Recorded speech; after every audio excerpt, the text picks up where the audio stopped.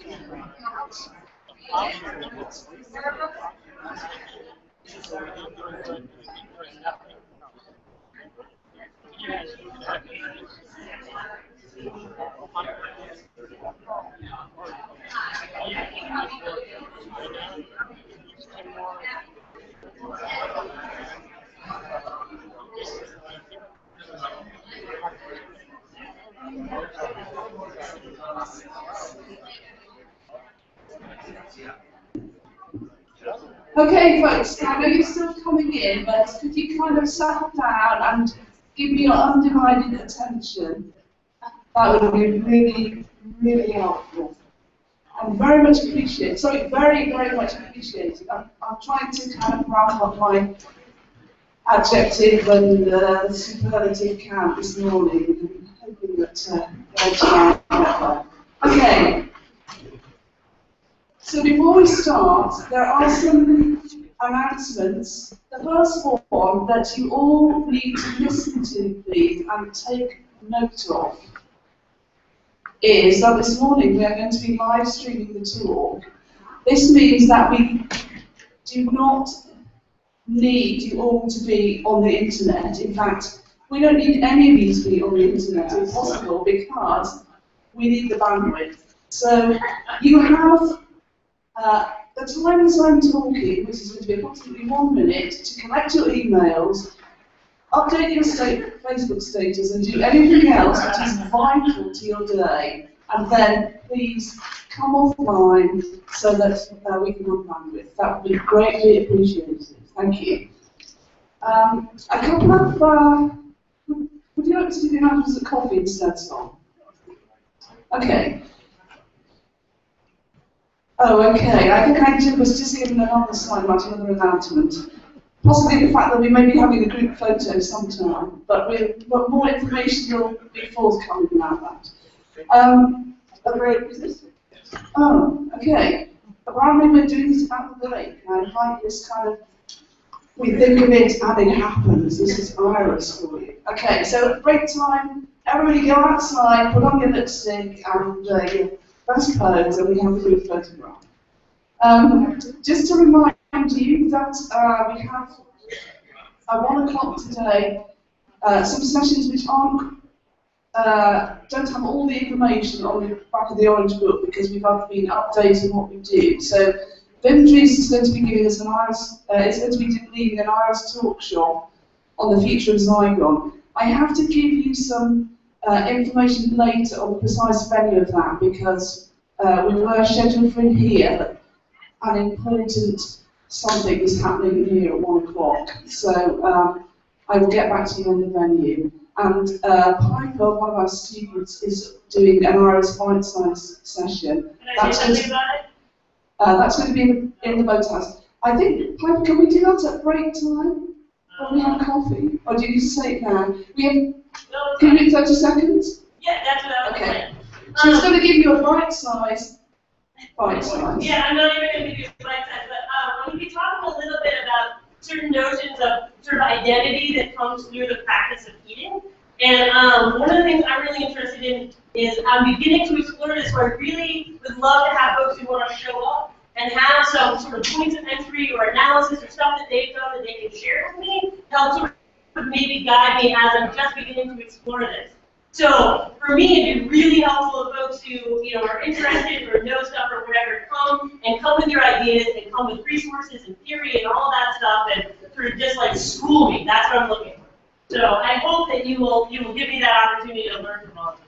Okay, so Piper is one of our scholars, and one of the reasons we have scholars here with us is so that we can support and encourage them in their own development and their own academic work. So it would be really great to see people turning up to encourage and support Piper at that session.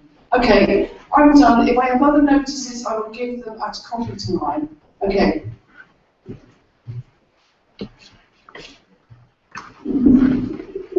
Thank you. Welcome to you all. Welcome back. We have another talk today, this morning, a plenary session, and it's by Barry Benton.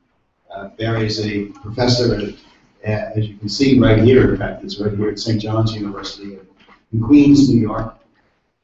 He comes here also with his wife and child, and I hope his wife is here, but I don't know yet. Yes, she is.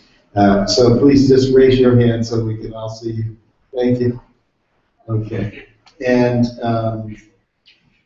what I would like you to think about is that he represents a very unique position that St. John's University, where he is a professor of anthropology, also has a direct connection to the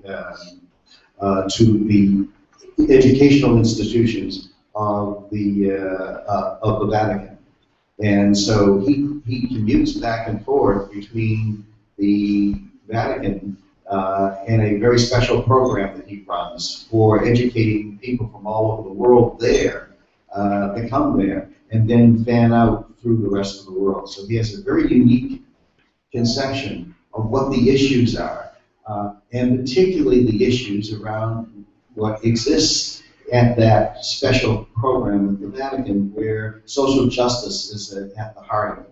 And his specialty, of course, is food and nutrition. And so what we have is a unique synthesis on the topic of food sovereignty and environmental nutrition as a foundation of food justice and sustainable food systems. So this is a very unique presentation that, in a sense, extends what we've already been talking about in new ways. So I'm looking forward very much to hearing from everyone. Thank you.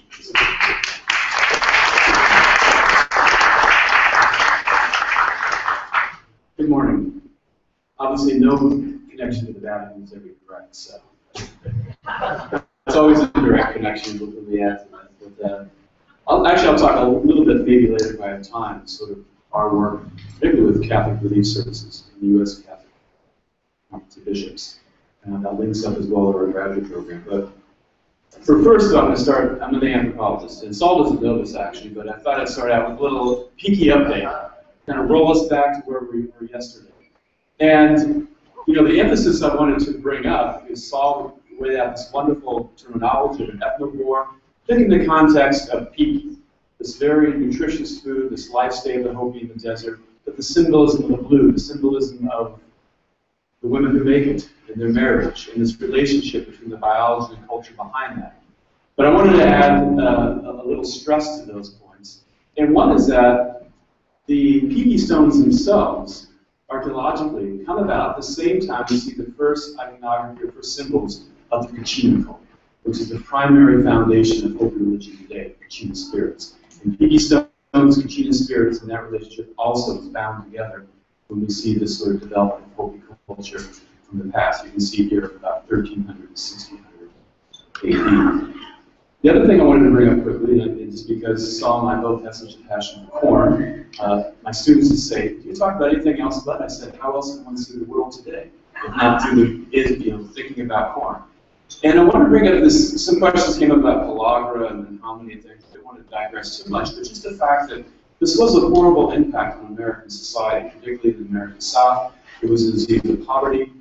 Saul mentioned Joseph Goldberger's great work very early on. He hit it right on the nail. Hey, we're going to do a perfect public health experiment to diet. Why did it take so long? Well, Saul didn't mention because a lot of factors in American South. This is the early 20th century, not so long beyond the time of the Civil War, or the war between the states, or the war of Northern aggression, how we refer to it now in this 150th year. But it was the fact that Goldberger not only came from the North, seen as a Yankee, he's also seen as a Jew, a Jewish doctor, who didn't quite set well with the Southern medical establishment. And part of the ignoring all of his research and work was based in that sort of that time period. Not to mention this is the time of the revving up the eugenics movement. The idea of eugenics fit very well into why poor people have all those diseases, is because they pass it on to each other, right? And this notion of even our immigration laws, et cetera, things like that. But I just wanted to show this plug mortality and come back to the point I wanted to make, is particularly amongst women, that they died at a rate consistently double that of men. The morbidity rate for pellagra was up to 10 times higher for women than for men. So if Hopi women had anything at stake, making sure they were persisting at peaky, they had a high stakes involved in their own nutrition and the old impact to avoid this disease of pellagra. In particular, if you look decade by decade in terms of the life cycle, and here's sort of a chart showing ages just for a 10-year period of mortality. Remember that morbidity rates were much, much higher than this, and so came seasonally in the American South. But I want to point out that you see a rapid rise in rates of age and menopause, and beginning to decline as you move towards age and menopause amongst women. You can see for men it's pretty much stable in terms of those mortality rates across the board. But for women, you see this curve. And what's interesting about that is we do know from experiments, clinical experiments, that actually estrogen blocks this tryptophan to niacin conversion that Saul mentioned briefly yesterday. But a lot of our daily niacin is gotten from the amino tryptophan. And that being blocked, specifically in a marginal diet, you find that being blocked, it's no doubt that you have a combination of not only the issues of sex biologically, estrogen production, but I always like to think this is also a question of gender.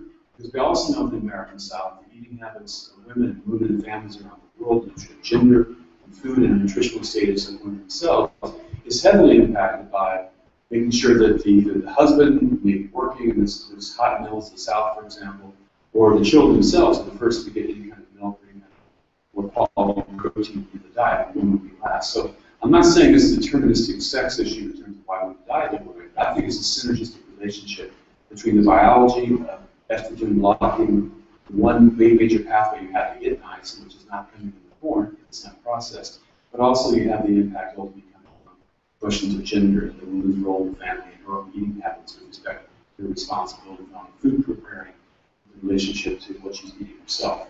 So I wanted to throw that at Saul to sort of support that this kind of great relationship between more things. All right, now I'll get into things. The notion of sustainable development. And obviously, we have very simple versions of this. Meeting needs the present without compromising building future generations to meet their own needs. And the UN World Commission, the first major statements in this. And there's other versions of this, thinking about sustainability also in the context of the way we treat the environment, at least the way it treats itself and vice versa, this need for lifestyles, and thinking about sustainability in terms of our own sort of quest for things, the common growth and the common good as it might be, making those choices and investments. And that's something that I think we'll continue to talk about for this week in terms of our own personal and social responsibility in terms of meeting up with these issues with respect to world food problems. Where do we stand on these things? Particularly when it comes to trying to define a sustainable food system, now we all know it's a very delicate balance between needing to improve lifestyles, dealing with well-being on one hand, preserving those natural resources and ecosystems on which we and future generations depend on the other hand. The real issue, of course, comes up here is how do you make a sustainable food system when people want to consume more meat? They're going through this rapid dietary transition. We see in the BRIC countries, Brazil, Russia, India, China, rapid dietary change.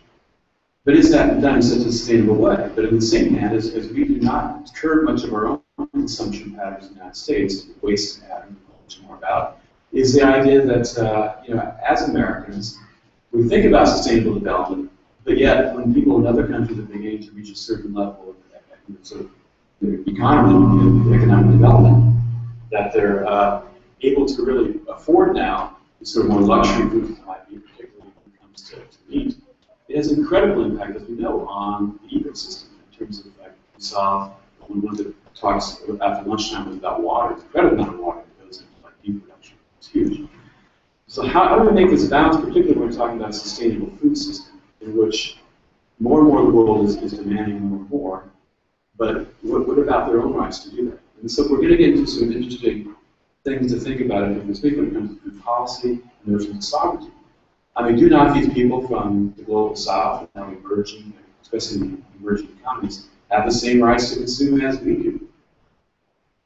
And what's that mean for the future? So I think holistically, we know that the 2015 deadline is coming quickly. It was never the idea that all countries would even begin to meet these, but it was just the beginning.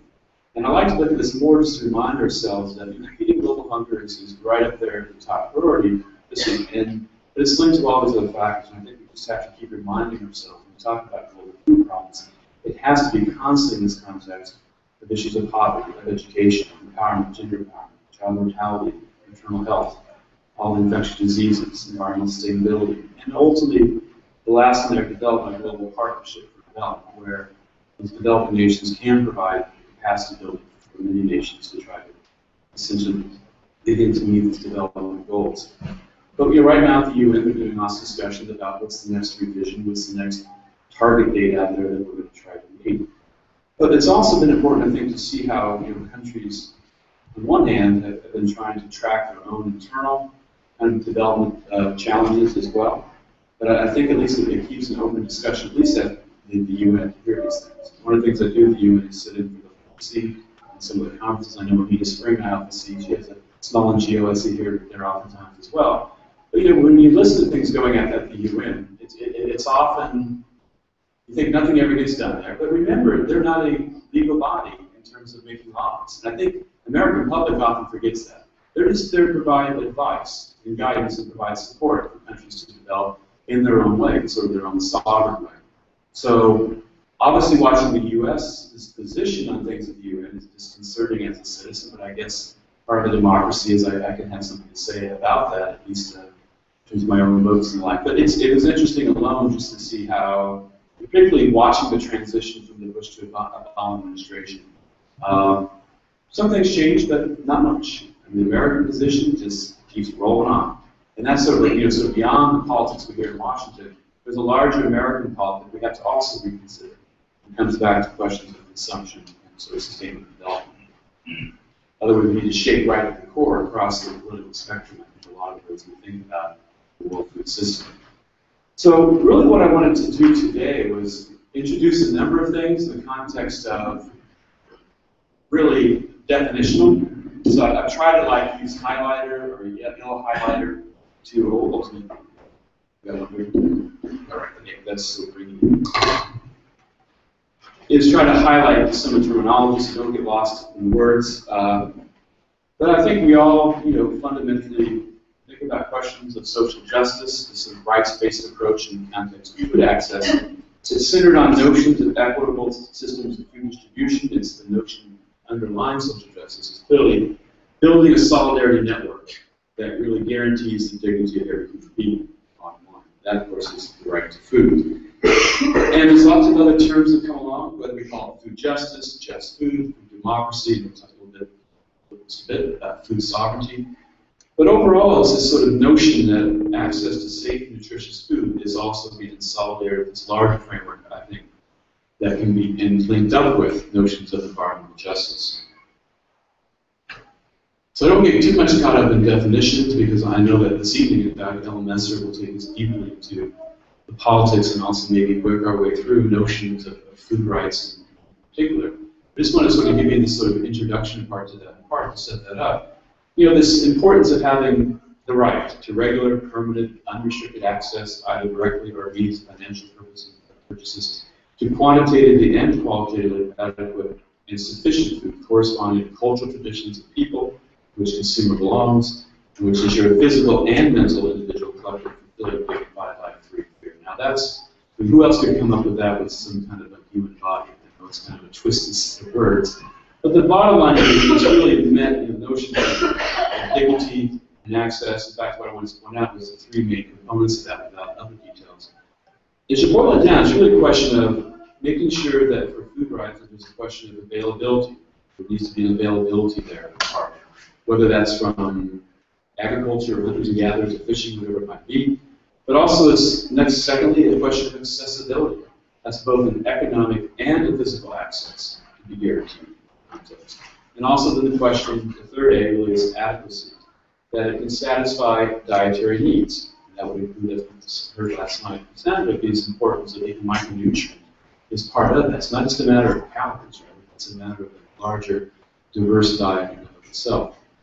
And there are also questions of food safety that go along with that, with the contaminants, both in industrial and agricultural processes, but it also should be ultimately, we all appreciate this as anthropologists, is that being culturally acceptable. And what does that mean, especially in very pluralistic societies? How do you as a nation create a food rights declaration to make sure that you've covered the bases of the diversity, be that religious, cultural, etc., within the community? Now, it's interesting because the UN in their Commission on Human Rights, particularly the Right to Food fact sheet in 2010, says things that kind of, I think make us sit back and think a bit about, well, what is the right to food? And what I would particularly wanted to point out was the right to food is not the same as the right to be fed. Okay, the right to food is not the right to be fed, but primarily the right to feed oneself with dignity. And we kind of parse that all out all day long, but what it's really trying to say is that, what's the government's responsibility? Some people are like, oh, that's just they're going to hand free food out to people, and that's their responsibility. Or is it a question of really availability or accessibility of issues that came out in the early right to food? And to be honest, and I don't want to get sidetracked at this point because I'm sure it'll come later in the week about the Farm Bill, but the reason the House split the Farm Bill to a nutrition bill instead of a farm subsidy type bill is I think because of the politics behind the nutrition part of that, which sort of hits right to the head of us about what's Americans' responsibility to have a food-secure society or not, particularly to the extent that it is what we used to call food stamps. And so this kind of gets you around that, because some people feel like food stamps are just feeding people. But is it really feeding people, or are you giving them other kinds of rights that are involved with that? At the same time, people often look at the right to food as something different from food security and food sovereignty as well. I mean, the concepts are somewhat different, but obviously there's a lot of overlap here. And if you look at the FAO notion of food security, all people have to get physical, social, economic access to sufficient, safe, and nutritious need that meets their dietary needs. Culturally appropriate, again, food preference for an active and healthy life. And I think that's an important part that I always like to emphasize is for a healthy and active life. And it's not just a matter of just, again, meeting the calorie needs. It's that they're having a fulfilled life and active, healthy one. So in this way, you can see that food security is sort of a precondition, for the enjoyment of the right to food is a precondition for that. But it also does not impose obligations on stakeholders, nor does it provide entitlements to them. You can see that the UN speak here is being very careful to try to make sure nations, on one hand, don't draw away from this, but feel like in some ways they have a way around it, as it might be, so they can sort of sign on to this without being fully held accountable. I guess that's what it's a lot of it. And then this concept of food sovereignty, we'll spend a little bit more time on that. And again, from the UN perspective, very short and sweet, that promotes an alternative model for agriculture, trade policies, practices that serve people's rights to food, get safe, healthy, and adding to this sort of ecological, sustainable food production. Again, this right to food sovereignty is recognized under some national laws, but there's no international consensus on where that should be brought into that. Part of that is the history behind food sovereignty. I want to kind of redefine it again in the historical context of how food sovereignty has been used and conceptualized. And Lydia Campesina is this international peasants movement that launched this idea, coined the food sovereignty as a term at the World Food Summit in 1996.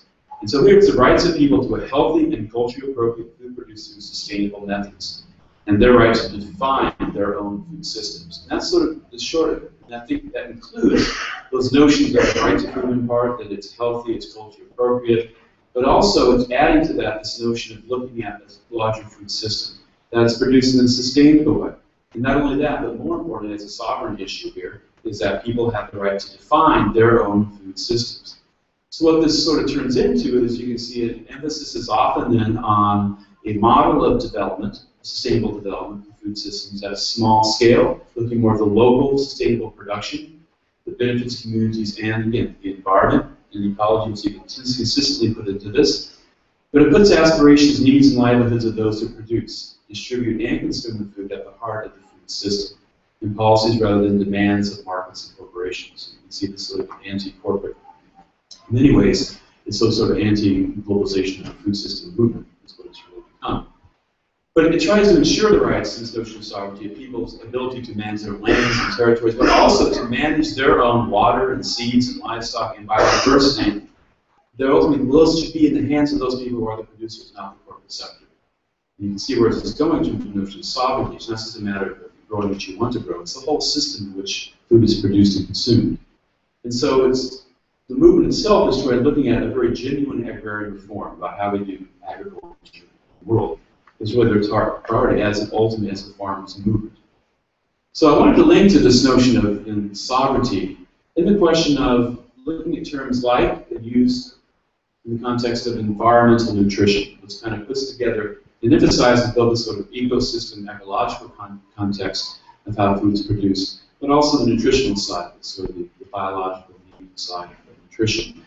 And the way we see environmental nutrition often defined is it's optimizing health, so that the nutrition part's coming right out. It's looking at the question of health and promoting nutritious food and clean water as well from a secure, accessible, and sustainable food system. So sort of wrapping up these notions, we'll see other terms that are used and utilized to make sure they integrate the notions of health and ecology and rights. Now, it's defined as a sustainable and resilient food system that conserves and renews the natural resources. Clearly, that's defined as a sustainable agricultural system, but it also advances social justice, animal welfare, fulfills the food and nutrition needs of all eaters now and in the future. So that's sort of where environmental nutrition is, looking at the nutritional side of these things in terms of not just having calories, but you can link this up to the next term I have here, are questions of dietary diversity, and what I like to think more emphasize dietary biodiversity. It's the way we have to start thinking about this more and more.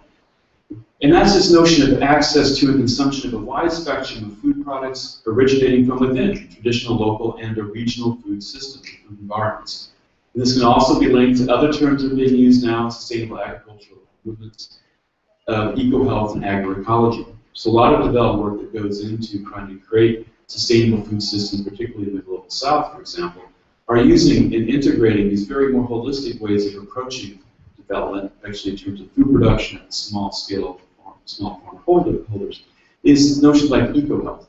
So to decrease health disparities and improve health conditions through mechanisms that promote sustainable ecosystems. And when we tie that specifically with things like agroecology, an approach to sustainable agriculture that views arable regions' ecosystems and concerned with the ecological impact of agricultural practices.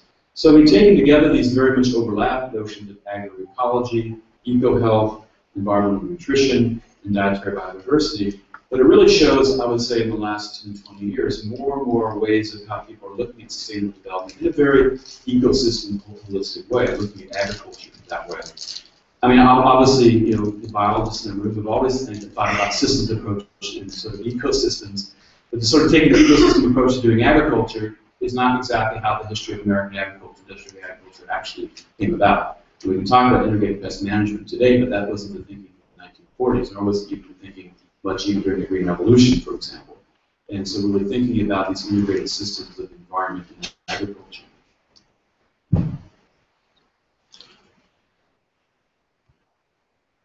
So what I wanted to really emphasize is that this action-based approach to food justice really be realized through a system, again, using terms of social justice and solidarity, that's built on these local and regional food production chains and food systems. I mean, no one expects community gardens to meet all the potential local food demands or dietary diversity needs in the future. I think this came up with David Saul mentioned as well. You know, obviously, we're still going to do things. I think it's another session too. Not everything's going to be able to come local. We're still going to have this relationship with the world. But at the end of the day, when it comes to food production, I think we can strive to make it, of course, as local as possible. I mean, even in New York City, people say, oh, you can't grow enough food to feed New York City. Obviously, just by using rooftop gardens and urban agriculture. And you know, there have been some interesting studies done at the different centers, like at NYU. And they've shown that, well, in fact, you can. I mean, you could feed people within a 100-mile radius within New York City. Because you have to think of the acres and acres of lawns and unutilized land that's being churned up, for example. There is that possibility. I mean, think of the acres of land that are mowed every Saturday morning just on Long Island, for example. I mean, that's thousands and thousands of acres of food, basically, that can be produced. But the real notion, I think, particularly in urban agriculture, is it gives, and it's the most effective way of making people aware of and becoming actively engaged in their own food systems. I think that's the great thing about community activism around food, around having sort of community gardens. You know, we're not going to produce a lot of food in the day, but the education value for the community is just, you can't beat that. Because it gives us a sense of awareness. It also helps in that sort of, you're not just learning about the garden, you're learning about being part of civil society, that you can be engaged, that you can make a change in your own neighborhood, ultimately, in terms of food policies, where grocery stores come and don't come, and ultimately these issues around food justice. But we all know that local small farming systems are the most nimble, able to adapt quickly, and that would be from Amazonia to Zambia. It's not just in the US. I think that eating locally, again, a lot of naysayers about that, and the possibility of that. But regardless of one trying to calculate out, you know, food miles and all these other things that go into that, I just want to keep emphasizing that it is the best way to educate about the food system in this country. And that's why I think that if we look at these other issues I'm coming up to now, we have a globalization of world food production and consumption. How well aware people of those kinds of that system itself, and how deeply concerned should they be that impacts local food systems and sort of food chains. It impacts local food security, particularly in terms of the fluctuating prices that's going to show up at your local grocery store, and ultimately the health of communities and health disparities we see, particularly in urban and very rural communities, both in the U.S. and abroad. And it's created these health disparities that link to, again, as we saw last night, Senator did such an excellent job at laying out this double disease burden. I mean, we should be terrified that this is the future of the planet. I mean, we can talk about not being able to grow enough food or can, but what's being grown right now and consumed right now is going to lead to huge costs. And you know, to put even more of the notion of this double disease burden of both under and overnutrition is how can a country that cannot even afford a system of antiretroviral treatments for HIV patients can possibly be able to do dialysis? It's not going to happen. I mean, not until the cost of that is enormous even in the U.S. with those factors, let alone the global South, where these incidences are growing dramatically. Ultimately. But I mean, we can see that how did we come to this point? Again, Sandra shed some light on that last night. I want to sort of reiterate the disruptions that we see that created this double disease burden Is it driven in part of the policy to encourage agricultural subsidies, discriminatory trade barriers, and very aggressive marketing of processed food and beverage products? We all know that and see how that basically has impacted not only the U.S. food system, but this is now impacting really a global food system. And it's further exacerbated by large-scale shifts in industrial agriculture, including use of biotechnology, where monocropping, cash crop production strategies have led to the erosion of this dietary diversity in really local food environments. And that's had a real impact, clearly, on people's ability to deal with infectious disease, or even now this emerging double disease burden, everything from micronutrient deficiencies and the like. So where you can just look at, well, calories continue to increase, but the other aspect of diversity has definitely undermined. So, whether we look at this as the feast and famine, the global paradox of feast and nutrition, we can kind of review from going from what Saul said on the side, the Green Revolution, nutrition transition, this public health issue we're dealing with, farmers producing enough food for everyone, but hunger still persists. What's going on with that? We're still looking at ways that technology can and cannot help us deal with this, how we wrestle with this. And I like this little point. This is actually from a Scientific American special issue from a few years ago, but the notion of food as medicine and how we deal with that kind of medicalization of things like obesity or food, how we struggle with that in part.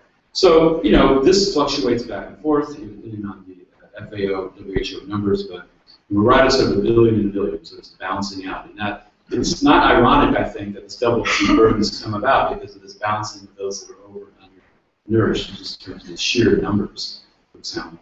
And not to get into these numbers specifically, but you essentially find that with a billion overweight, 300 million that were classified as obese by BMI, by mass index. So you have these type 2 diabetes, cardiovascular disease, hypertension, strokes, cancer, every other metabolic thing is going to go along with these things as well. But the key cause, I think, is clearly consumption of energy-dense foods, again, unsaturated fats, sugars, reduced physical activity. And these is what we refer to sort of these obesogenic environments. And sort of the globalization of obesogenic environments is really the biggest concern. And here's just a quick sort of projecting into the future what we can find in terms of rates of diabetes. And you can see by looking here into 2030, you can see that high rates clearly in India, Southeast Asia, for example, are going to be the greatest growth. There's no doubt about it. The projections are really already happening. In fact, I would imagine, Sanjay, you're probably very well aware of this, this we don't have to wait until 2030. This is going to be happening in the next decade. This is going to happen by 2020, which is even more and more scary these issues. I just want to sort of highlight a couple of things that when we look at things like body mass index as an indicator of changes in consumption, changes in basically looking at the food environments change dramatically. Whether this was amongst the people we saw back in World War II, and I was going to add to some of the comments Saul said about that, the high rates of diabetes amongst the people in the American Southwest, is because what came in World War II were subsidies, and those subsidies were white flour, lard, basically, and sugar. And what do you make out of those three things? Fry bread. Fry bread. So you can find that fry bread sort of symbolizes, in many ways, this change from more traditional to these sort of diets, these obesogenic environments, in addition to the sedentarism and other things that went on. What I want to point out here, look, just pick some countries out, and it's surprising, I think, that although there was no data for a lot of things that Sandra showed, because that's a whole other question why there's no data, from South Africa, but you can see where there is data, it's amazing. If you look at the BMIs, it's 67, it's approaching the high BMIs in South Africa, very similar to that in the US, though we still see South Africa very much as a global south. And the same thing with countries like Haiti, for example, where you have amongst females pretty high BMI rates. What's going on? And particularly, if you sort of pull apart, not only by country, but even within country, some of these things can start to come out by looking and sort of tracking and seeing the changes that have taken place in the food system, in the sort of environmental nutrition of these countries. For Haiti, it's simple. It's a matter of their entire rice production, which is gutted by our own subsidies and cheap pricing in the U.S. And that what came with that was an incredible, huge influx of highly processed foods and the like. Not to mention other problems with Haiti, that's one other added burden, of course, is this double burden as well as everything else that's impacting Haiti over the last decade or more. Now, I've highlighted both Zambia and Zimbabwe. They're formerly northern and southern Rhodesia, British colony. And why are these differences so great? And look at overweight and obese in terms of looking at females. You have 18.6% in Zambia, but 48.9% in Zimbabwe. Why such that big difference? What's going on? And not that big, a very large difference between it's 18.6 for females, let's say, this is just BMI of 30. If you look over to males, it's 7.5, where it's like 48.9, 15.3% difference between females and males.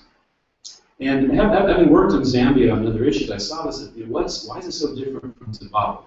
Well, on one hand, Zimbabwe, besides having several tens of thousands of percent of inflation and a huge sort of transition in its own government, very fluctuating and volatile government, to say the least, depending heavily on food aid, and obviously that food aid is very much restricted and sort of controlled by the government and the same president they have to this day. But also this huge influx, we'll say just a bit, of a lot of processed foods, both food aid, bringing calories in, and other processed foods as well. But still, I just scratched my head and said, yeah, but that's going on in Zambia too. It was a difference in political systems and shifting post-colonial. Why is it difference there? Then I looked at the data a little closer and started, well, it actually varies substantially when you look across the country. So if you look, for example, in urban areas like Harare in Zimbabwe, or you look at Lusaka in Zambia, these two capital cities, actually they're almost the same between these two countries.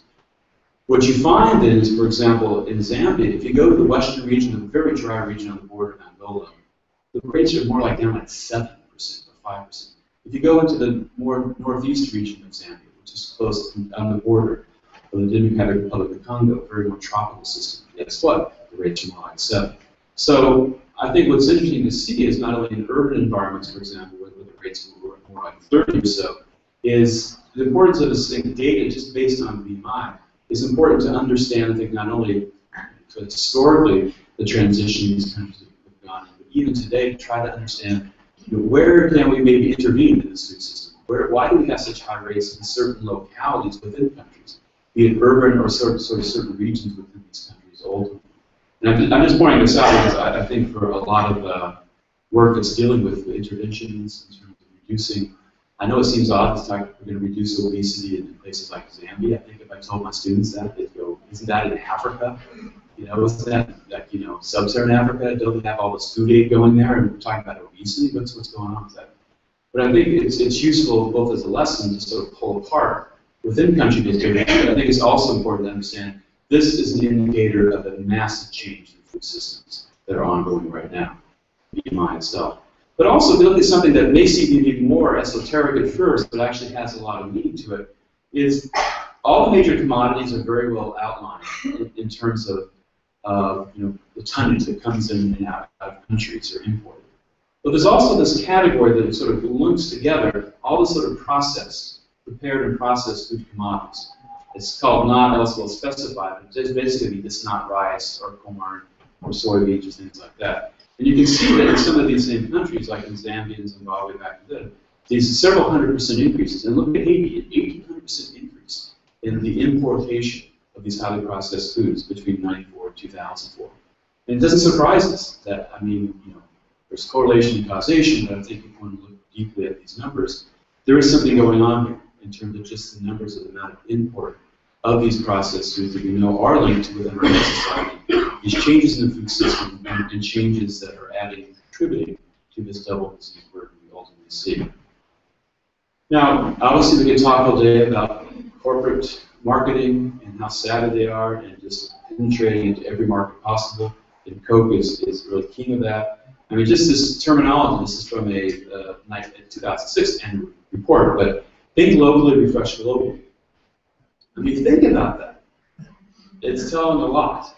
The idea is that you should refresh globally with the Coca-Cola company. Everyone should be drinking a Coke product, which there are thousands of them, and they create 300 to 500 a year, for example, new products. They basically go into any local community around the planet, talk about water issues, that's a whole other topic, but they basically they look at local drinks, they modify them, and they package them and ultimately sell them.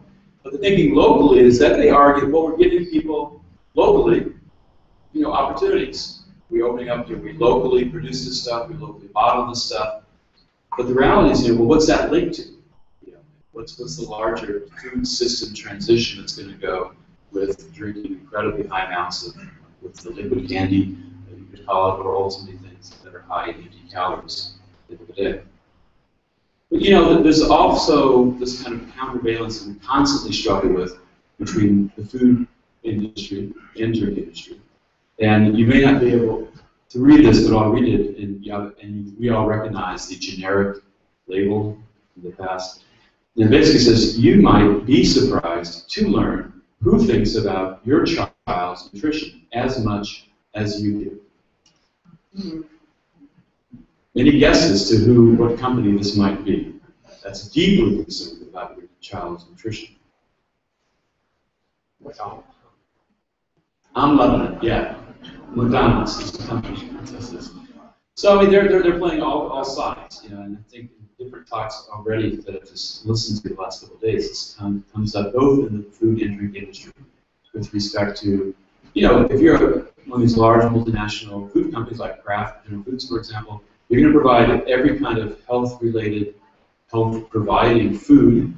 You want to go along that track for healthy eating. At the same time, you can provide everything that's creating the unhealthy environment as well. And you can both sides of that at the end of the day.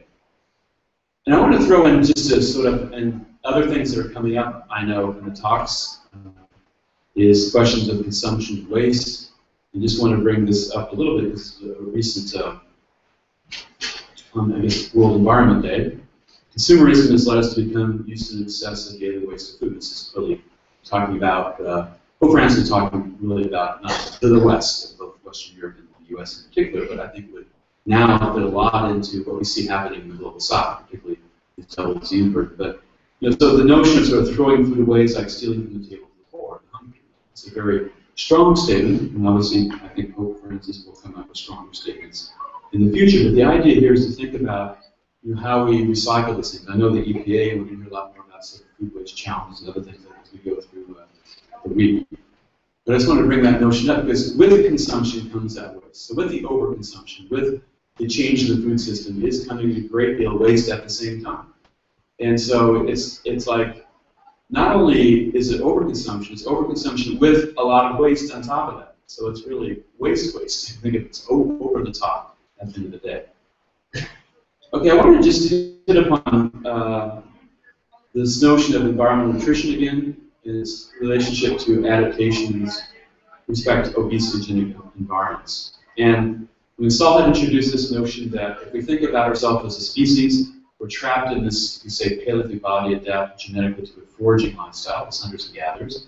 And people always argue that the shift then has led us, that went to the path of agriculture, becoming sedentary, and eventually industrialization of the food supply, has led to dire-related health problems that we face. And I wanted to add some of what Saul was saying is we have to realize that the domestication process just didn't happen overnight. And I know Saul had said this stuff years ago, how barley was re-domesticated again and again and again. It's like a Kickstarter. Every few centuries you start up again. And people often say, well, 10, 12,000 years, suddenly we knew how to deal with animals and plants. I mean, I hate to tell us this, but I think people knew a lot about animal-plant behavior even before our own species. We know exactly how things happen. So it was other choices were being made there, ultimately. It wasn't just like a eureka, we figured out how to domesticate this plant. People through fire ecology and helping along plants and culling livestock herds, wild herds, was happening for tens of thousands of years before we got to the point of domestication. But whenever we finally got to that point where there was no return, ultimately, centuries, millennia that came later, we clearly are facing that now. We were clearly ultimately genetically adapted to that lifestyle. So there's been a lot of discussion lately, you would think, about Paleolithic diets. No. I mean, from the 19th century onward, people have been talking about how we should eat as an ape, as a human, what we're destined to eat. Basically, you see here, this is, guess what? This is going to be, not surprisingly, right? A cereal advertisement. Eat like a caveman, be slim and radiant. This is in 1931. So we've always been sort of trapped in this notion of trying to figure out, well, what are we meant to eat? What sort of thing that humans humans are supposed to eat. And obviously, as anthropologists, we often get this question: well, what's a human really supposed to eat? And we can get to the omnivore side and talk about that a bit, but or even in terms of what we're supposed to eat, I think it links to a larger question Saul was bringing up. It's an ethnivore question. Because what we eat isn't just a matter of what we need to eat. What we eat becomes something deeply embedded in the myths and traditions of our own cultures and society when we say what should we eat. So it's not just strictly a nutrition question, it's also a question of these other traditions that go along with that. Now Sandra had laid out quite nicely this notion of the Barker hypothesis, but I only want just to reiterate this again because this really is back to this kind of adaptation as hunters and gatherers. It's also referred to as a thrifty phenotype, this ability to be able to conserve. But if you look at it in terms of adaptation, with impaired nutritional status of a mother during pregnancy, it will lead to continued growth disruptions and low birth weight. A child who's better adapted to chronic food shortages. Well, they're not better adapted in lots of other ways, and clearly are impacted in their own growth and development. But from a strictly survival perspective, sure, it's an amazing evolutionary adaptive strategy to have this happen. Just to make sure the pregnancy goes to term and there's child survival. Now, the nature of the quality of life of that child, etc., is what we find today. So the impact on everything from cognitive development and these other kind of developing diseases that will come earlier in life than they should ultimately. But the idea is that, problematic to this, as we saw last night, if the child develops in, you could say, sort of a more energy-rich environment, at least, or call it obesogenic, but a more affluent food system, they're more likely to develop diabetes and all these other chronic diseases that Sandra had so nicely last night. And with the rapidly changing food environments, it's going to, even before the age of 10, and now to hearing Sandra's talk, I'm going to keep ratcheting this down, which is even more depressing. And she said it's in younger and younger ages too, as you mentioned, for example. So there's this notion of adaptation. And although betterly, of course, adapted to chronic food shortages, obviously they're going to suffer from growth. But I also want to link up just briefly again to reiterate this notion of the epigenetic factors. And the notion of epigenetics is clearly revolutionizing the way we not only think about adaptation and growth and development, but we still have to, particularly anthropologists, we have yet to sit down and rethink the entire evolution of our species in epigenetic terms.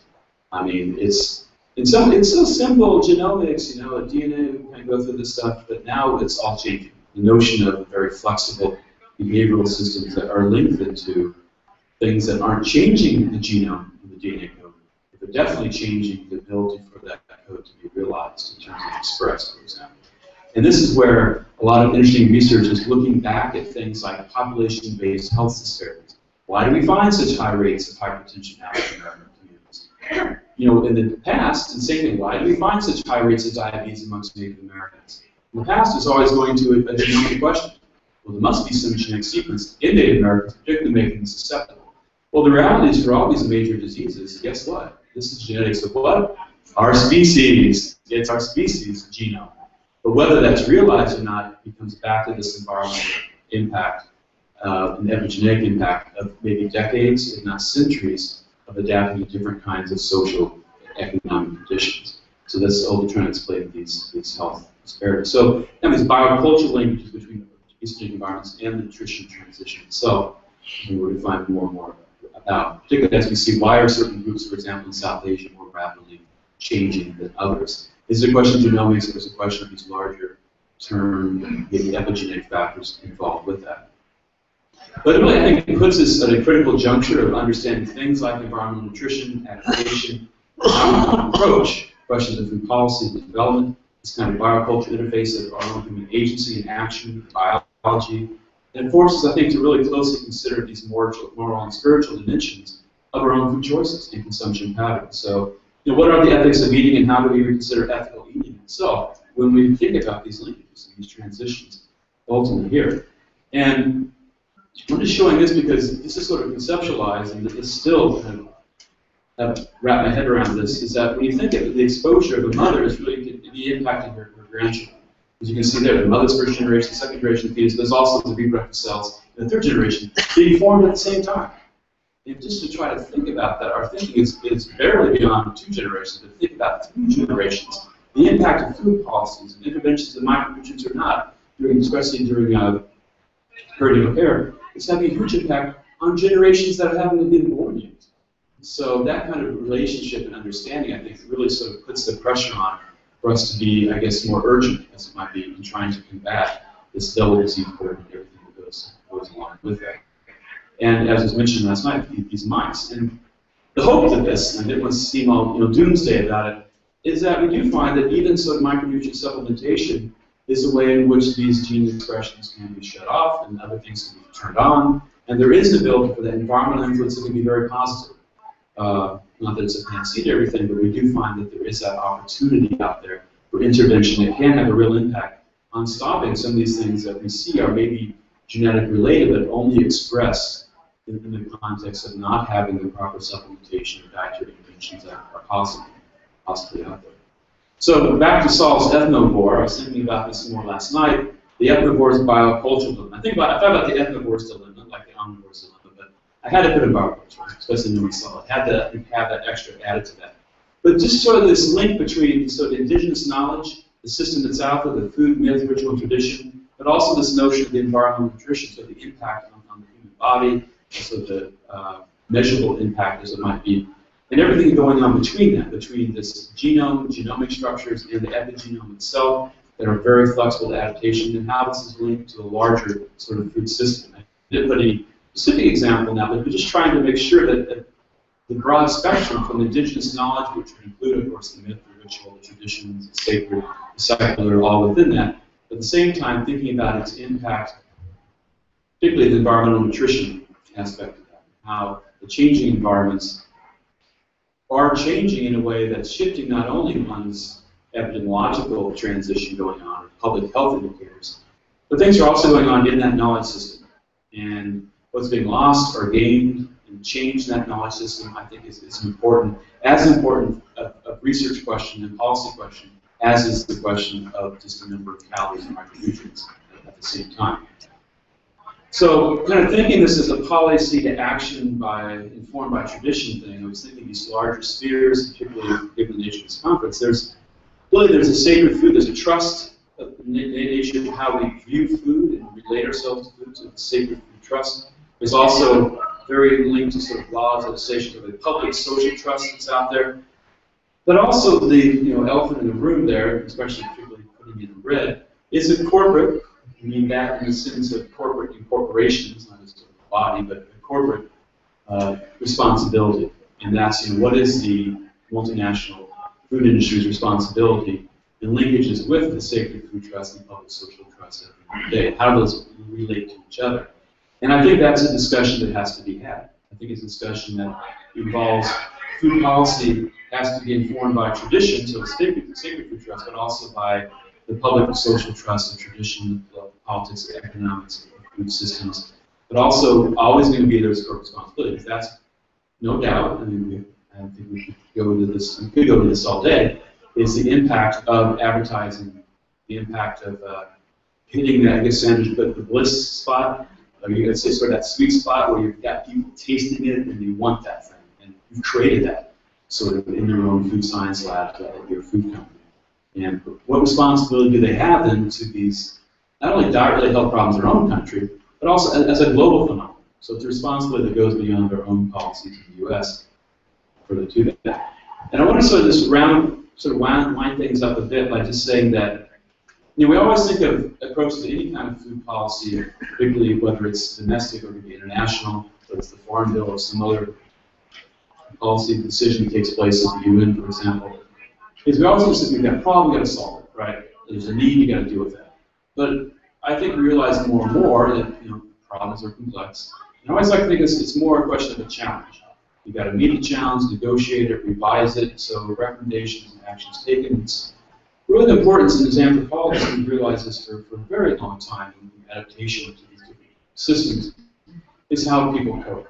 And it's the most insightful understanding of what changed and how people cope is important. Because it's in that, there's a shift from the need assessment these days in the developed world to strength assessments. It's just not start out saying what do they need, or here's what they need. It's a question of what do people already have that they can build upon. It's the strength assessment. And just that shift itself has an incredible impact on the success of most development programs. This is an asset inventory. If you start out with that, that's the positive. What's the advantage? what's the assets, what's the strengths people have in the community, and then you go from there to what can be built upon. Because we've gone far too long, and the Green Revolution is an example of that, I think, of just saying, there's a problem, this is what people need, without sort of full discussion about appropriate technology and what really is needed in this community. And I just want to give this notion of all the work that's done by Catholic Relief Services. It's one of the, well, STEM and World Vision are the two biggest recipients of USAID funding in terms of projects around the world. CRS works in about 100 different countries, so they're not just a relief service, they still do a lot of that, but they're clearly also focused on questions of development and really trying to work with not their own kind of coming in with their own people, but working with local partners.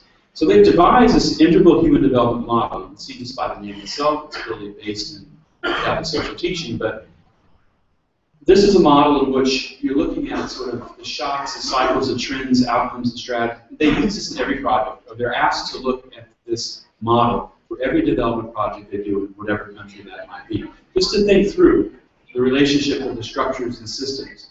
But what's unique about this, which I find so important, though, is that it includes a spiritual and human capital to that. It's an asset. And really trying to, as anthropologists, definitely appreciate this notion that you have to look at any asset, not only in terms of physical, natural, financial, political, social, but you have to look at spiritual and human assets.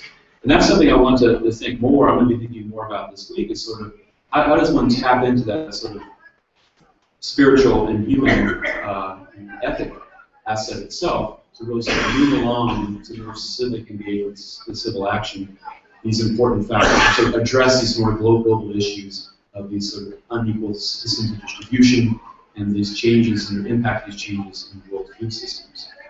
So they use this as a conceptual framework. I'll jump ahead of that and just say that the way they sort of link this up with this notion of Catholic social teaching, CST, is envisions a world in people can live their full potential, meaning basic physical needs sustainably, live with dignity and just and peaceful society. It's based on the rights relationship, and the keys are this holistic, interhuman development promotes the good of every person, the whole person, in these various dimensions, including spiritual, promotes the integrity of creation. It's in solidarity, rights, responsibilities of each person, every person, and one another. There's justice and peace. Integral human development promotes sort of the dignity again of each person. So they're really looking at these development projects, even though the USAID funded project, but the way they implement these, they're trying to make it holistic as possible and not sort of stepping away from or maybe avoiding or not jumping right into the fact that it's always more than politics and economics. You have to look at these other dimensions that would come along of dignity and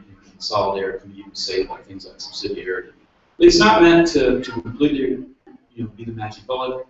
It's not to replace good development practitioner, things like that. And I want to end it with just an experience in Brazil, in this new community called Nova Conquista. I wanted to talk about how the food sovereignty in action, this is the CRS project. I want to bring this up.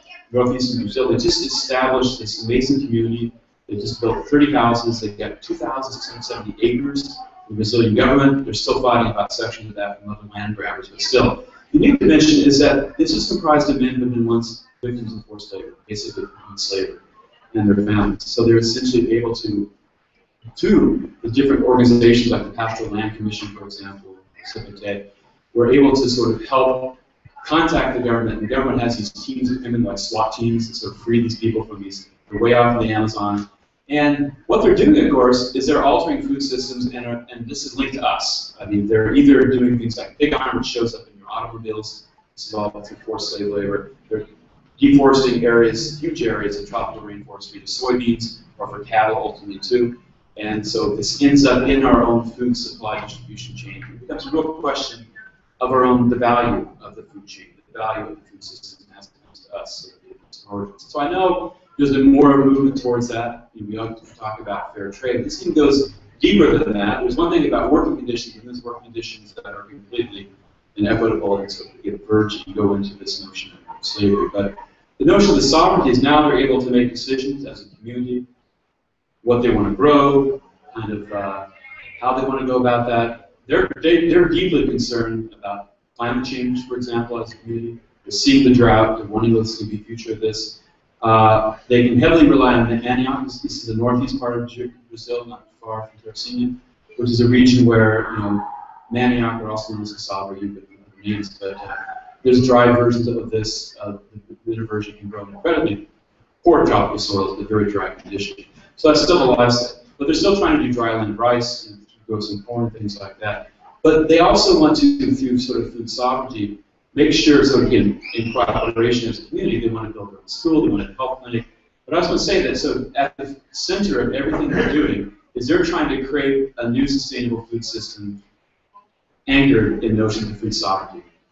And the Brazilian government is on for that. There's a lot of paperwork, but at least as a government, they're there to support these people. So I think that's a model. Because, you know, talking to several of these individuals when I was there just last month, you know, they said, all we want is a piece of land. And I think that's what we end with, because that's simply what the smallholder farmers of the world want. It's just their own plot of land.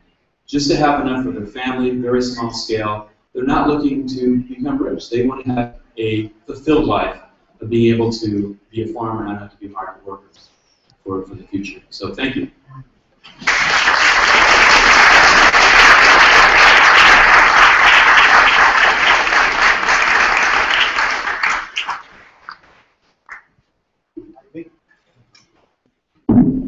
We have one sound system today. I think that it's 10:35. The question is, I think it would be great if we had a few minutes of questions, and then have the break for the picture and for getting coffee after the picture, I think, or before, whatever you would like. But you need to know that the picture will be taken. If you're drinking a cup of coffee in here, you won't get one. But I just wanted to thank you very much for this challenge, and thank you for extending what Andrew said yesterday, but in addition to that, for integrating this in new ways. And it's very exciting personally just to view these slides and understand where you've been able to take what you've been doing. And I should have also pointed out that Barry and I have been linked for about 30 years or so now, in starting in Hopi and moving out in many, many different directions and many different projects. So I wanted you to know that. I should have said that initially. I think that the issues are many. You've raised a really important set of questions and challenges for all that we've been talking about. So are there some key issues that you'd like to raise? We only have one. Maybe we do have another microphone. Can we get this microphone turned back on so that we can have people talking into the microphone too? Thank you. I'm going to turn this one over. Yeah.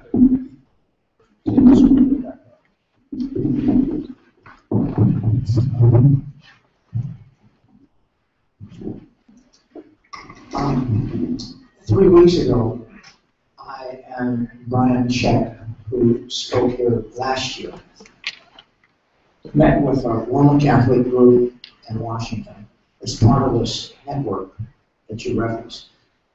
Can you go back to that slide with the model? Yeah. The IHD model. Yeah, the IHD model, yeah. And we talked specifically about that model, and specifically the point that sustainability does not appear on that model. And in explaining it, and in explaining the implications of it, you referenced sustainability, but as a principle, and in that process, sustainability is not there, which they became very defensive about, and we could not resolve their mission with that principle. Right. My short answer is on the same page. I was at IRAS School headquarters last summer, and I had the same concerns about this chart, and particularly when we were trying to relate to sort of a specific food security program. And I was arguing that there were a lot of aspects that needed to be added to this. But I think for their short answer was that we're trying to keep it simple. But I was trying to argue it's not a simple problem, it's not a simple issue, so it's going to be made complex. But yeah, I definitely appreciate that feedback, and part of what I hope to do is I'll continue to battle, as you said, to make these suggestions, make it a more holistic model. And I should just add that this is a model it's basically built out with what was developed by CARE. It's essentially a livelihood assessment here. You can see it looks at livelihood strategies. So it was built upon that. And again, that also did not have question sustainability on that either. And I think that in translating that over, I think that I agree needs to be added. But sort of look historically at this model from CARE and what CRS developed, it's very similar. And I agree it needs to be added to, absolutely. I'm glad you recognize the same problem. You've got more influence than I do, so that's a positive. Well, I'll just try to keep talking about it, yeah. Yeah. I don't know. Can we get? Oh, there's a line of people over here. Oh, I'm sorry. Just to follow up on that last point, this is an issue on which I think the religious traditions have a particularly important contribution, because so many of the impacts on us are very short-term. The political process can't see beyond the next election. The economic process can't see beyond the next quarterly report. But the religious traditions have always had an extension to many generations of their outlook, and that sustainability feature, I think, perhaps one needs to point out that specifically religious input into that issue. Right. Thank you. On the question of national sovereignty or sustainability, two very quick examples. A few decades ago, when the United States discovered we could produce grain, produce rice, and ship it to Japan and sell it cheaper than Japanese produced rice, Japan put on high tariffs, which we screamed about. Japan had two arguments. First, we don't want to drive all our small rice farmers on the hillside out of business. And second, in the event of a war, we need to have local rice production so we can feed our people from locally produced food. Second example, a little bit the same spirit, Malawi, a landlocked country in East Africa, where we discovered we could ship in maize, corn, and sell it cheaper than they could produce it locally. Of course, Malawi had no similar political leverage, didn't put on tariffs. We shipped in maize, drove a lot of local land out of maize production, and when we made the interesting political decision to produce ethanol from corn and the price rose, the result was massive starvation in Malawi, where the land could not, where you have basically pointed stick agriculture, and the land could not be put back into production fast enough. Yeah, I mean, Malawi is also an interesting case because they also had not been that complacent. They've been very resistant, actually, of recent times to sort of taking back their own traditional food systems. Yeah, I'm an anthropologist too, and when I became one, having been a chemist to begin with, I was completely enamored by cultural access and so forth. So I want to take you to test and ask you what you really think about cultural access, because access and influence, I think, are the hallmarks of actually solving some of the food security issues. So, for example, if we leave in the terms cultural access and cultural custom and so forth, all we are doing is reifying the traditional distribution systems and the traditional norms about who can eat and who can't, and what food security means at the local levels. For example, I think we all know that the wealthy eat better than the poor in terms of quantity and diversity.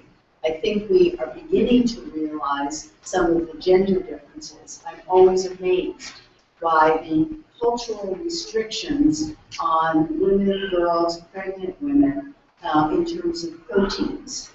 They can't eat fish, they can't eat eggs. The boys get more proteins. I've seen it. I've seen household distributions done by women, by the way, giving more to the men and withholding for their daughters the protein and giving it to their sons, even in so many cultures of the planet, especially those with son preference all the time, like the Middle East, much of that, and lots of other places. Then sacred foods. When they put those gorgeous foods on their doorsteps, And then the masks then come out representing the ancestors, and the children are inside, and the women are inside, or they'll be whipped. And then what happens to the food strange when it's gone the next day? All the young men of the village have eaten it. So, you know, access is a very, very interesting concept in this whole diagram of whether it's being in a cultural tradition or whether we're maintaining it. So I know Catholic Relief Services and a lot of these projects do a much better job than you might gather from actually looking at this chart. But I don't know how sensitive they really are to wealth and gender distinctions in food distribution. So you might want to comment on that. And one more thing. In terms of, I would say, somewhat of a romance about biodiversity in traditional societies and the number of species and differences and so forth, I think that's a romance because a lot of these societies were located in microecologies where things were also very seasonal. And I know people will tell me, you know, living in the villages and some of the places I did live in, that we can only eat this at this time, and it was only, there might be a glut at that time, or even an adequate supply, but it wasn't available the rest of the time. They might have 10 or 12 different varieties of maize or of cassava, something like that. Many that last long than these to be stored, or the problems we discussed yesterday. But nevertheless, all the other fresh products that could not be stored or left in the ground were extremely, extremely seasonal, and they were only in that little microecology, even though the next microecology over would have other things. So, you know, on a worldwide basis, there was huge biodiversity. But for people localized in small areas is very, very narrow. So I think we over-romanticize that mission. So you might want to Okay, well, I'll work backwards quickly. I think, yeah, maybe over-romanticize the degree of biodiversity, but I think it's important to realize that even in that this is that people have that and maintain the traditional knowledge of that small microecology system itself. I think it's important in the context of where they're trying to be stripped away from it, because it is their backup, particularly as a coping strategy. Just quickly in terms of the, in the emergency food world, they're moving heavily to thinking more about accountability. And I know all these reports have been coming out, you know, sort of after everything in Rwanda, after Sudan, after this, in the Horn of Africa. It's been interesting because they keep pushing a lot that the accountability is finally laid out very specific questions about you just can't talk to the leaders. When you talk about food distribution, you have to make sure that you speak with everyone. My hope is that from that dialogue, at least for emergency food situations, that's going to translate into more longer-term development projects, which will ask essentially the same kinds of questions. Who's being targeted? And are you really meeting the needs of the entire community? And that's a hard transition to make. But I agree that that's been a more recent shift in terms of the way of thinking about all those people that you need to ask in these situations. Yeah, okay, good to see you. Could you identify yourself? Oh, let me just bring, I just took my name tag off. And please, and identify yourself. Herb Freed. I just want to make what I hope will sound like a practical comment, practical suggestion in the context of your looking for spiritual side, assistance from the spiritual side. It seems to me we, anyone who feels like this, requires all the help they can possibly get. And one would put other feelings aside for the moment. I think it would be useful to speak to the leaders of every major religious organization, certainly in this country and perhaps in the world. They have a certain amount of clout. And especially if you're fighting corporate greed, you need some sort of clout, and some sort of clout that sounds righteous. And this would be, perhaps even for them, a useful thing to do. And so that is my suggestion. Go to the heads of the organized churches, in fact, internationally. Start with the Vatican if you want. But do something along that line. It would be extremely useful. Thanks, yeah, I'm hoping that something can be done along those lines even for the Farm Bill coming up. Get through these discussions. First of all, thank you for such an informative talk. And I just wanted to connect a few dots that sort of as a new kid on the block, I'm a gold star. I didn't realize some of the things that Saul pointed out yesterday, and you also referred to, where the tryptophan is such an important precursor for the niacin, and the tryptophan is also necessary for serotonin. So if you're using your tryptophan for your niacin, are you going to be mentally able? Well, the short answer is the D, and the 4 Ds is dementia, and that's because of that.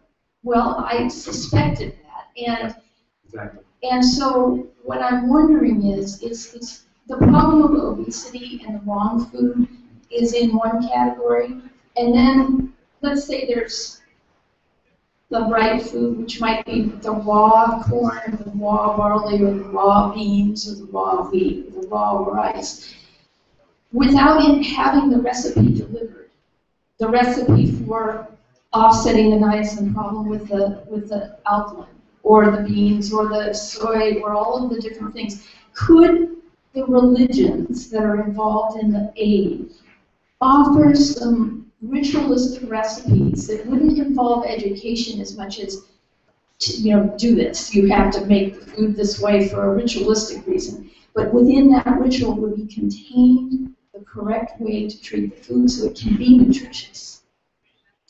Yeah, I think people that do food aid are very thinking about that a lot in terms of local traditions. I mean, clearly, in sub-Saharan Africa, a lot of maize is fermented, which gets you around the alkali processing pretty quickly. So if you treat the same way you treat the traditional breeds of organs, millets are, you basically have a way to get around things like flour. It is tapping into sort of using a different grain, but in the same way you've done traditionally, both in terms of ritual and And is the oil shale that's probably going to replace the biofuel with the corn, is that going to create this glut of corn that's then going to be used to feed the world? So that need to treat the corn properly for nutrition is going to become even more important. Is there a week-long conference on hydrofracking next week? That's a long conversation. Yeah. Well, no, I think what will happen is the way the corn market is, people will switch back to soybeans. Corn prices drop down, they'll find something else to do with that. Well, it'll feed more animals, produce more beef, produce more meat for the increasing meat consumers of the world. That's what's going to happen to it. Okay, thank you. Make it cheaper, unfortunately. Edmund Robinson, thank you so much for your presentation. Before I was a minister, I was a lawyer, and the word sovereign, to me, I want to critique it because I think it's important when we talk about human rights to try to get some terminology that will last and will really define the real problems. And sovereign, to me, is the agency aspect of a nation state.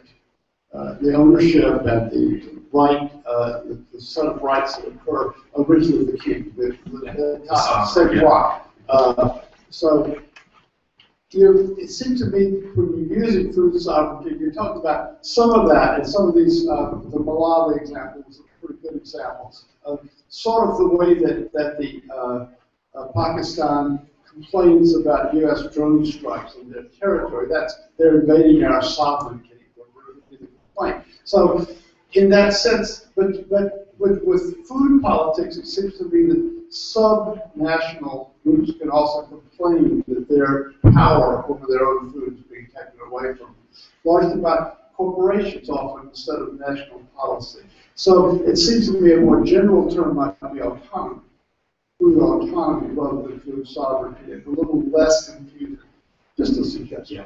On that, I think the reason this peasant movement, the farmers, smallholder farmers, came up with sovereignty actually to rise that as a vertical. Basically, have people start talking about this notion of nation-state sovereignty, sovereignty, small farmers on the same, putting themselves at the same level, being like a nation-state, being able to make those kind of decisions and having those kinds of rights. But I agree. It's the same thing. I know Ellen will probably clarify tonight a lot of this question of food rights. The notion of rights and into that same kind of legalistic question as well. It's like ethnovore. Any new neologism can open up a great new vista, but it also can obscure. I agree. My name is Paul Carr. My question, I'd like to suggest, my question is it possible to add to your rights the right of truth in advertising?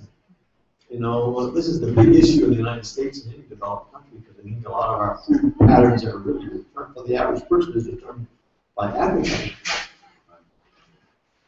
I mean, there are laws that try to curb that. I guess the corporations would say our advertising is truth. It's the interpretation of that truth. How could it be enforced? I think that's the key. Exactly. Right. I think that would be a job for the drug administration, really. I agree. Obviously, from food production, you have the EPA, Food and Drug Administration, and the Department of Agriculture, all overseeing different aspects of that. And that's where it's tricky. Yeah. No, I agree. I'm Roger Brown. I'm struck by your comment and Saul's about the value of the local farmer, the local having control over their food, being able sometimes to grow a 50% of their own. But there's an awful lot of movement of people into the cities. The cities are in existence. I was recently in China, where I actually was in a region where there's a lot of farming in every little possible and available inch. But then I read in the New York Times a few weeks ago, the government wants to move, in 10 years, 250 million people into the cities. And that seems very alarming. They're already moving the people out to Tibetan grasslands, people who know how to make a life. And I don't know about the China situation, but the governmental organizational stresses in this way seem alarming to me. Yeah, and that's another long conversation, because if you do in the case of China, I mean, where those food producers going, who's going to make that up, is going to be, you're going to follow an industrial food model in terms of production, whereas we know what's happening, the food production is going to be taking place in sub-Saharan Africa and Brazil, to make up for those people going into the cities and the factories. Basically, going to be importing by the land grab in parts of the world, the agricultural land. Demi Miller, and I'm looking at the way to incorporate sustainability into this model, and it seems to be around the area of accountability. No accountant would dare present a legitimate budget in which the capital budget were mixed with the expenditures and income budgets, and every good capitalist is trying to do exactly that. And the global corporations are all about externalizing costs, which means consuming natural capital, social capital, human and spiritual capital, and calling it income. So what we need is real integrity in accounting, and accounting that can stand up against the corporations and keep pointing out that these are real capital stocks and they can't be converted to income and put down the bottom line. Yeah, just use the term asset. Make sure right now.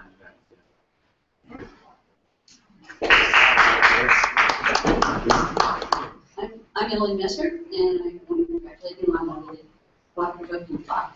And I have one question, point of clarification, and also one very general question that I hope we'll continue to pursue on this evening and throughout the conference. So the point of clarification regards that very impressive figure of the foods that are not simple whole foods, but are some kind of composite foods. Can you clarify for us, what are the foods that are going into that 642% increase that you flashed on there? Because my immediate thought when you talk about these more industrialized foods, think like Twinkies, Twinkies are that, and we're not talking about Twinkies. So what are we talking about there? Well, I mean, just by definition would be those things that would be edible and packaged. So I'm assuming it's going to be probably things like crackers, shelf-stable things, cracker cookies, canned things, all sorts. But they basically include anything in the grocery store that's shelf-stable.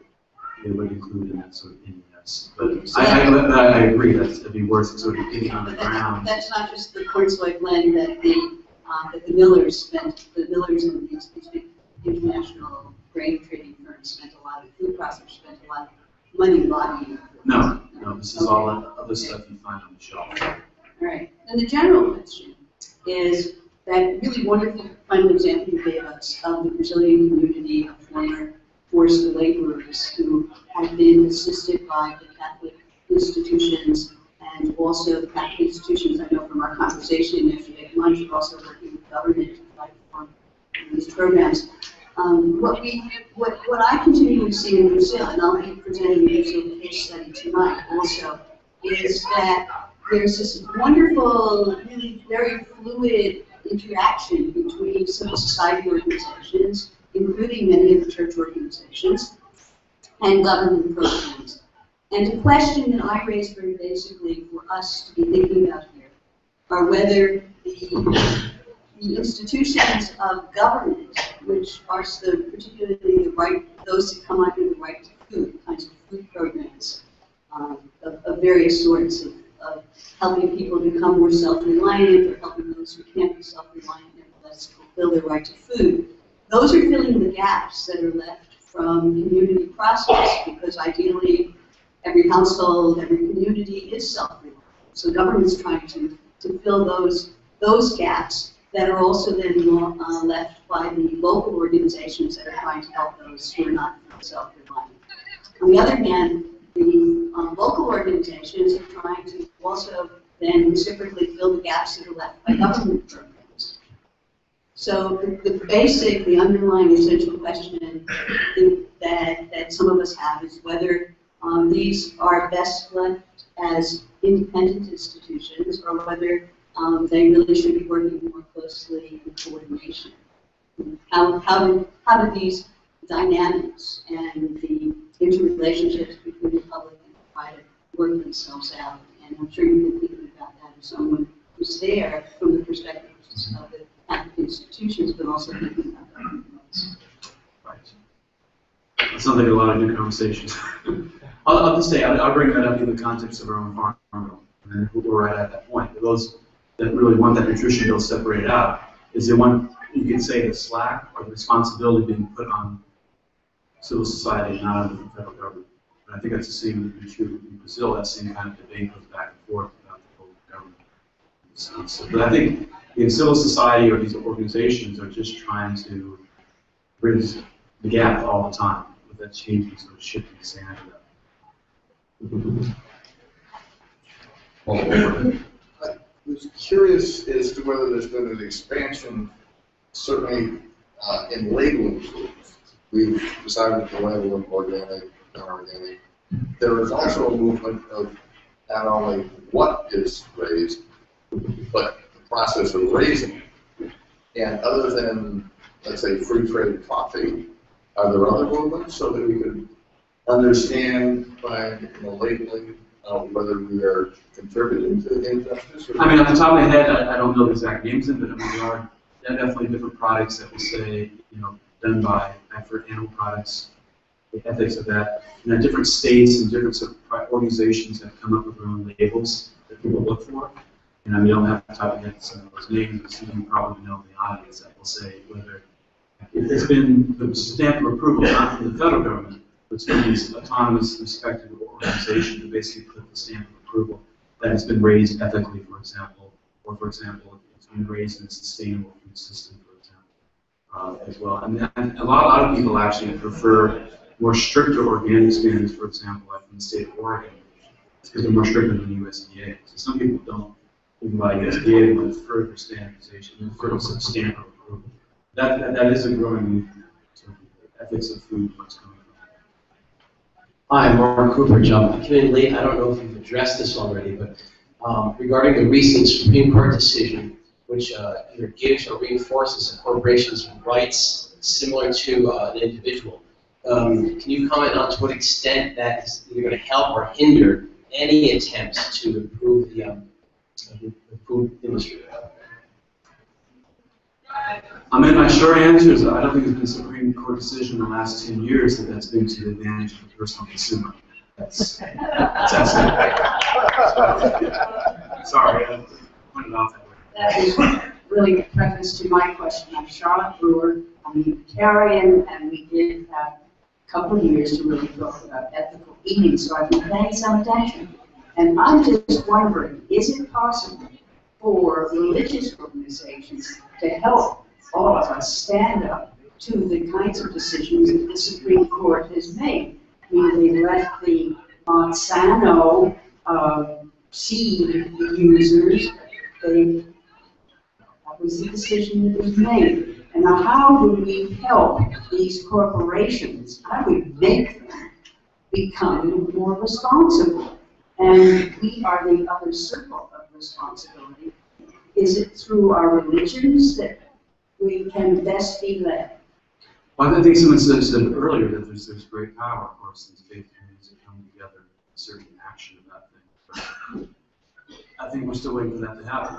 I mean, yeah, I saw them creating, as a group, creating kind of this declaration, I guess, is trying to sort of frame that out. But I mean, there are different national movements, like the, I know that, for example, the National Catholic Rural Life Center, when I get their email newsletter, there's these amazing networks of interfaith groups that deal with food issues that basically try to get individuals to write their financial rights on the farm bill and things like that. But I agree, there needs to be much more, let's say, persuasive lobbying power when it comes to lobbying powers are difficult to come by without the great money you have to have behind them, you can see.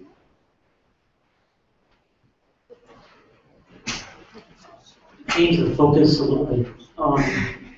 There's a long tradition in Latin America of the liberation theology-based communities, and some of that new communities seem to have some of the characteristics of some of the, maybe not so political characteristics of the based community. Oh, it Does it have that tradition? Absolutely, yeah. So there's some discussion that Pope Francis has, shall I say, at least tolerance for the liberation theology in Latin America. Can we expect to see more of this kind of?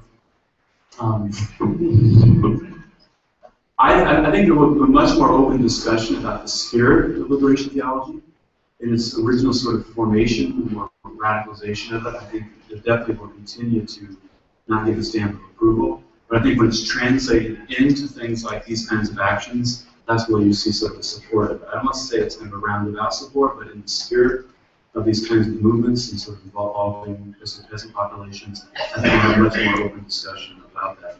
And I think that's what everyone's hoping for. So, thank you. Thanks. All right, it's time for the photo. Everybody out front. All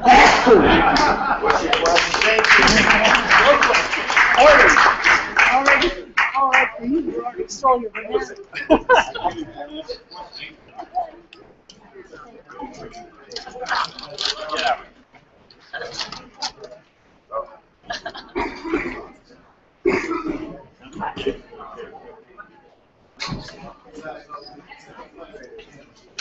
Rena, thanks. I got your emails. I've only just picked, because I overslept. I only just picked up my emails, but I gathered there was a problem uploading the video.